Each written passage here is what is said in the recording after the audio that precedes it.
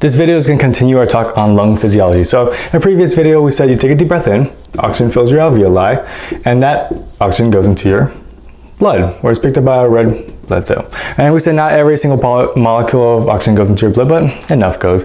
And your red blood cells will pick it up, go to your tissue, and release that oxygen. All is well. Now, how does your red blood cells do that? Well, they have something called hemoglobin. Hemoglobin. And hemoglobin is in two forms. One is called the taut form, and that loves to release oxygen. Release oxygen. All right. A fancy way of saying this is that it has a low affinity for oxygen. It doesn't want to be around oxygen. It wants to release it. It wants to release it. The second form is the relaxed form. Relaxed form. The relaxed form loves to pick up O2. This is usually our default form. Usually your red blood cells are circling around your blood in this form. It wants to pick up oxygen. It wants to pick it up. Fancy way of saying this is that it has a high affinity for oxygen. High affinity. It really, really likes to bind oxygen. Really, really likes to pick it up. Okay? So it's circling in your blood in the relaxed form until it goes to your alveoli and it'll pick up oxygen. And then once it goes to your tissue, it'll turn into the taut form, and then release that oxygen. Release that oxygen. How does it know when to turn shapes? It doesn't have a brain. All right? So it'll pick up oxygen and then go to your tissue. And we'll start to notice these different type of chemicals, these different type of chemical mediators, and that's when it says, this tissue needs oxygen. And then it'll turn into a taut form and release oxygen. What are these chemical mediators? The easiest way I remember it is I think of someone that's exercising really hard. Exercising really hard. When they're exercising really hard, their tissue makes lactic acid, so H+. Their tissue makes a lot of byproducts like CO2. Their tissue is at an increased temperature. Don't you get really hot when you exercise? And then something less intuitive, a lot of cells, even your red blood cells, when they're in hypoxia, they release a compound called 2,3-BPG. 2,3-BPG. So that's a hypoxia. Or any causes of hypoxia. It doesn't have to be exercise. It could be like high altitude. High altitude. Or just not getting enough oxygen. So your red blood cells, in its relaxed form, will pick up oxygen, go to this tissue, see all these chemical mediators and say, oh no, this tissue really needs oxygen. Turn it into its taut form, release that oxygen. And then once it leaves these chemical mediators, it'll turn back to its default form, turn back to its relaxed form, start the cycle over again. Not too bad. Let's draw graphically. Let's draw graphically. I don't even know if graphically is a correct term, but I've been using it so many videos, it's too late to turn back now. So on the y-axis we have O2 sat. O2 saturation. On the x-axis we have pressure of O2. And so you will pick up oxygen, will look like this. When you get to all these chemical mediators, you'll want to release oxygen. You'll want to release that oxygen. And now your graph kind of looks like this. Why does it look like this? Well, when you release oxygen, does that increase or decrease oxygen saturation? It'll decrease it. You're no longer saturated. You've released all that oxygen. So if we take any amount of oxygen we've given the patient, it'll normally cause this much saturation. But in tissues where we really want to release that oxygen, where we really want to get rid of that oxygen, we'll take that same amount of oxygen that we've given the patient, and we'll notice that it's less saturated. You've released all that oxygen. So your curve now looks like this. Sometimes we call it right shift. And it's due to all these chemical mediators. So H+, CO2, increased temp, 2,3-BPG, high altitude, the whole 9 yards. And the opposite is true. The opposite is true. Once your red blood cell leaves this and no longer finds these mediators, then it'll go back to a relaxed form. In fact, if you have alkalosis, if you have low CO2, if you have decreased temp, if you have decreased 2,3-BPG, it'll want to bind oxygen more. And it'll want to pick up oxygen more. Does that decrease or does that increase oxygen saturation? It'll increase oxygen saturation. You're really saturated. We want to pick it up more. And now your new curve, if you really want to pick up oxygen, looks kind of like this. Yeah? Wants to keep oxygen, wants to be really saturated with oxygen.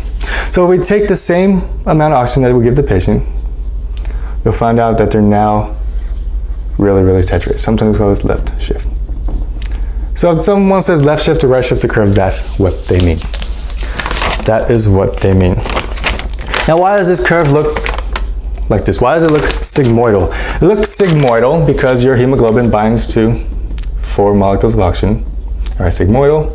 And when it binds to the first, it makes it easier to bind to the second, which makes it easier to bind to the third. So it goes whoop, kind of sigmoidal, okay? We call that positive cooperation. Not everything does this. Your myoglobin, which also combine oxygen, doesn't do this. It just kind of binds it and then levels out. So this top graph will be your myoglobin.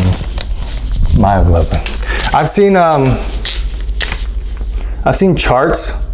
You probably can't read this, but this says myoglobin. Okay. I've seen charts where none of this is labeled, and they'll just show this myoglobin chart and say, where is this found? It's found in your muscles. Okay. Found in your muscles. Is there anything else I want to talk about on that subject? No, I think that does it. Let's talk about some hemoglobin pathologies.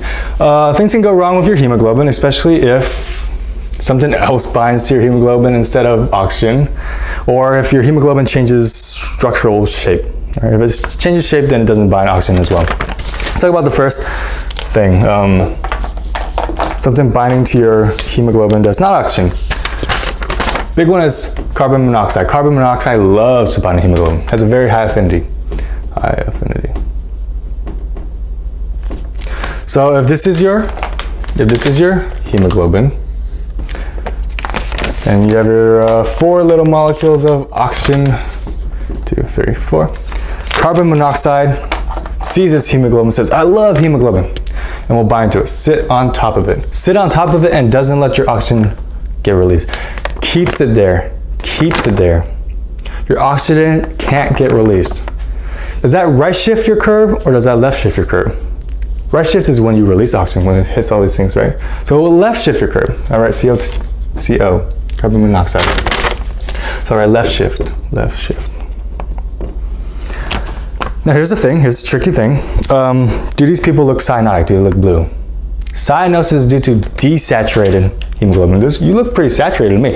It's just that your oxygen just can't leave. It's getting sat on by this giant carbon monoxide, all right? So they don't look cyanotic. In fact, they look red. They look red. Sometimes they call it cherry red. And that can be very tricky. You have someone with hypoxia that looks red. So the first sign is actually not going to be skin changes, but it's going to be headaches. Now, how do they like to ask carbon monoxide poisoning on the step?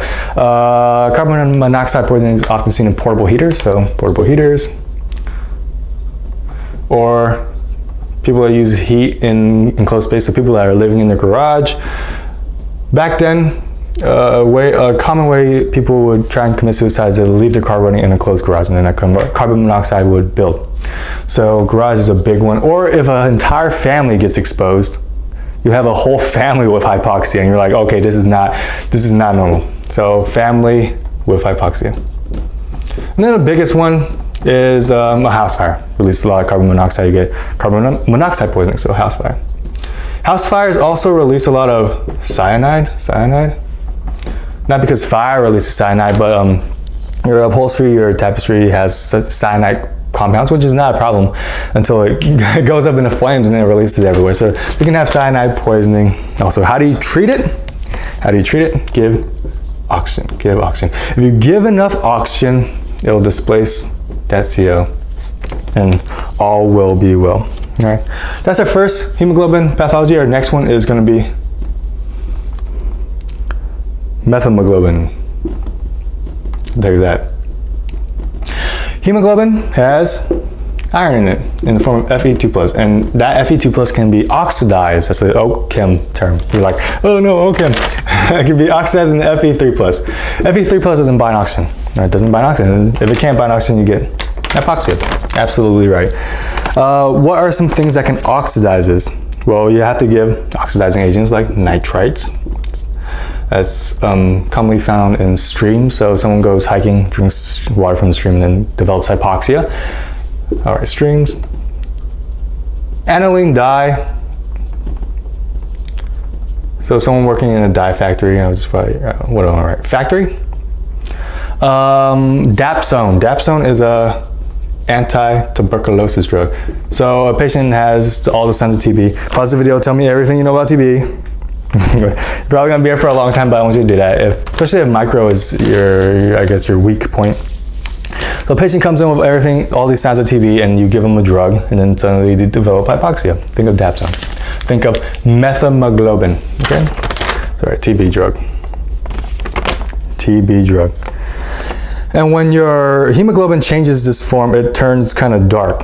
Kind of looks like chocolate. So someone will have chocolate blood. That is a dead giveaway. Not often do you see people with chocolate blood. Now, you see someone with chocolate blood hypoxia, how do you treat it? Treat it with methylene blue. Not too hard to remember. They both start with meth. If you watch Breaking Bad, you know that the meth is blue. Methylene blue is a reducing agent. Yeah, reduces back to Fe2+. I mean, you know the problem. You know it's getting oxidized to Fe3+. So how do you think you're going to fix it? You're going to reduce it back to Fe2+. All is well. Theoretical thing that they want you to know is that while methylglobin can't bind oxygen, it loves to bind to our good friend cyanide. Loves to bind to cyanide. All right, bind to cyanide. So you can see this in a lot of cyanide kits, cyanide antidote kits, in the form of nitrite plus sodium thiosulfate. So a person comes in with cyanide poisoning, you give them the nitrite, which will oxidize their blood into methemoglobin, and that will bind up all the cyanide, and then you'll give them this thiosulfate, which will turn that cyanide into something that is water soluble. You'll pee it all out. Pee it all out. And then you can just reduce back the methemoglobin. Done. Done. All right, that's a theoretical thing that they want you to know. So let's move on to our next topic. We said a lot of oxygen is bound to your hemoglobin, and a very small percent, like 5%, is actually just dissolved elsewhere in your blood. Okay. An equation they use to calculate both the oxygen dissolved in your blood and the oxygen that's found in your hemoglobin is going to be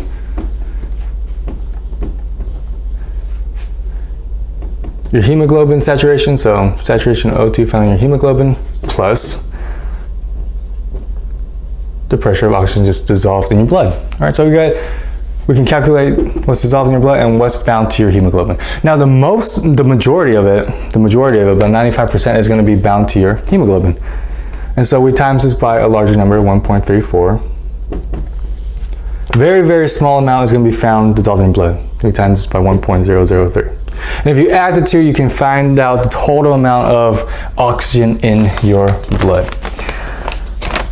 We can look at how different situations affect this equation. Let's look at anemia. Anemia, you don't have enough hemoglobin, you have low hemoglobin. So how does that affect this equation? Does it affect the amount dissolved in your blood? No. Does it affect your saturation of hemoglobin? No. Whatever hemoglobin you have, it might not be a lot, but it can get saturated just fine. However, will it affect your hemoglobin? Yes. So it'll only affect this portion of the equation because you have decreased hemoglobin. Common trick question: a patient has anemia, they're getting short of breath, exertional fatigue, they're pale, I almost said pallid, they're pale, and then you look down and then it might say like, is there something wrong with their O2 saturation? No, O2 saturation is completely fine. What they're looking for is there's just decreased hemoglobin. Because there's decreased hemoglobin, they're just not getting enough oxygen to your tissue, okay? So don't get tricked by that. Your oxygen saturation is completely fine in anemia. I believe that's all I want to talk about O2. Now let's talk about our friend CO2. So we said you take a deep breath in, oxygen's here, and oxygen goes to your blood, goes to your tissue, and then after you use up all that oxygen, you will release CO2 as a byproduct. And that CO2 moves back into your lung and you breathe out that CO2. So let's talk about CO2, the other side of the coin, okay? 90% of CO2 is found in your red blood cells, And it's not actually found in the form of CO2. okay, is found in the form of something else. You see in your red blood cells, you have something called carbonic anhydrase. And carbonic anhydrase works on carbonic acid. So you have hydrogen plus bicarb, and that forms carbonic acid. Carbonic acid. And you can guess the enzyme carbonic anhydrase is going to work on carbonic acid. So right, carbonic anhydrase will work on carbonic acid. And it will turn it into water and CO2. Your red blood cells have carbonic anhydrase that goes through this system. Yeah, it goes through this system. And it will find CO2, and pick it up. Once it picks up CO2, it will reverse the system and hold it as hydrogen and bicarb. And then once it finally goes to your lungs, it will reverse, turn itself back into CO2, and then you will release that CO2. So 90% of it goes through this process, this carbonic anhydrase process. 5% binds to globin, not heme, but globin.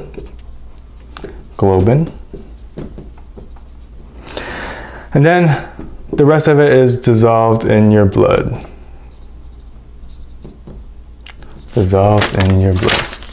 And that is CO2, that is oxygen transport. Hope you enjoyed the video. Thanks.